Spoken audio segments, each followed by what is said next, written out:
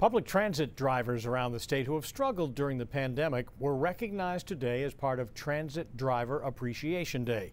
Community connector drivers for the City of Bangor were treated to lunch by Humble Restaurant and a group called Food and Medicine as part of the event. Transit drivers include bus, train, ferry operators, and the maintenance crews who keep them all running to provide transportation to the public. Donna Loving is one of the bus drivers on the front line and says it's been a difficult year for a lot of drivers deciding whether they should continue to drive. Now we just have a shortage of drivers for various reasons, and that's a nationwide thing. You'll find that with school bus drivers, with any kind of drivers, there's just really a nationwide shortage of that.